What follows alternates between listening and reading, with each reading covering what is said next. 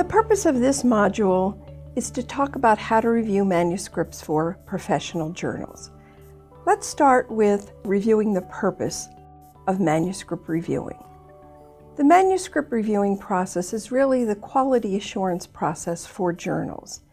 It's through manuscript reviewing that journal editors are able to assure their readers that the articles are of top quality, the articles are relevant, and the articles are very readable. The manuscript review process is really meant to help authors publish the best possible article that they can. Why should you participate in becoming a manuscript reviewer? Well, first of all, being a manuscript reviewer is a wonderful way to contribute to the discipline.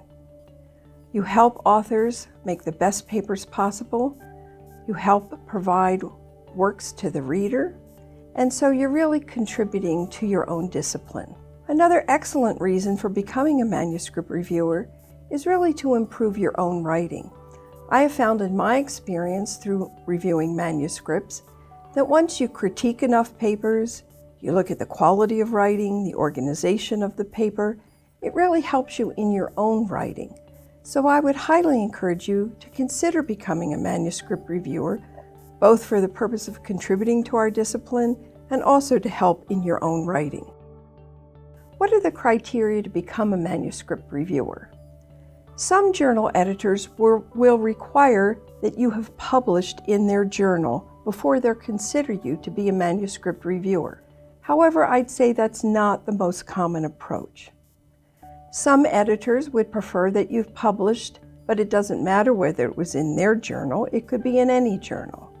Yet again, other editors are really concerned that you know the content, that you have content expertise.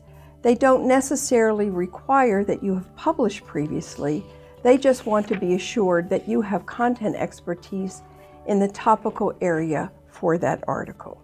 The number and the types of degrees that you hold is really not what's essential when an editor is considering you for the review process.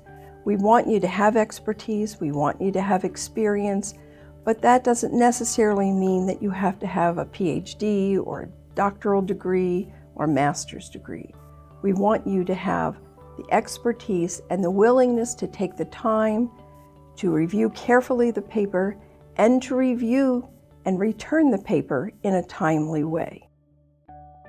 How do you become a manuscript reviewer? All journal editors are seeking reviewers, so I would encourage you to volunteer in a journal that matches your expertise. Contact the editor and volunteer. Then the editor will most likely send you a form that you complete electronically where you indicate your areas of expertise and the topics that you're willing to review.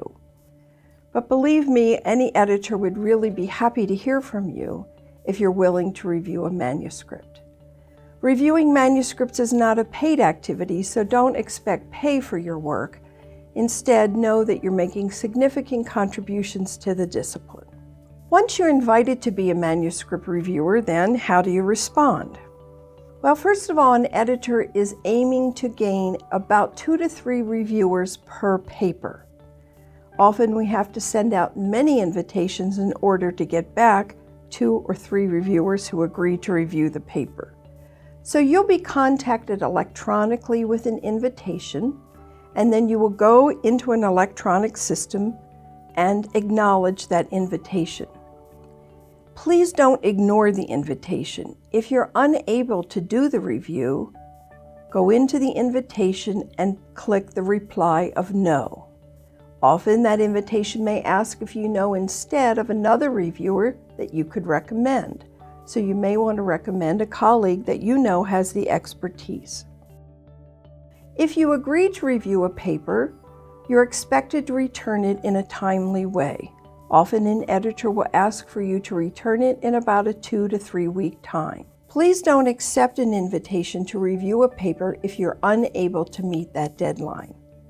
By holding up the paper and not doing the review in a timely way, you really slow down the whole review process.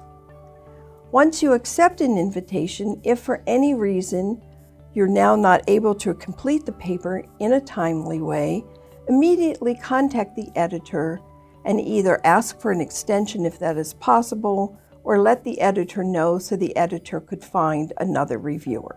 If as a reviewer you consistently develop a pattern of not returning your reviews on time, your name will be deleted from the database of reviewers that the editor has in their system.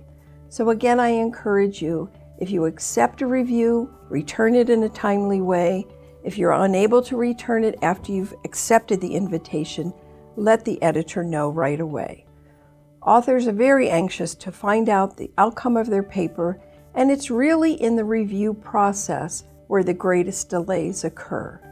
Although we ask reviewers to return papers in about 2 to 3 weeks, sometimes reviewers delay the process, and that really upsets an author when they're waiting to hear the results of their paper.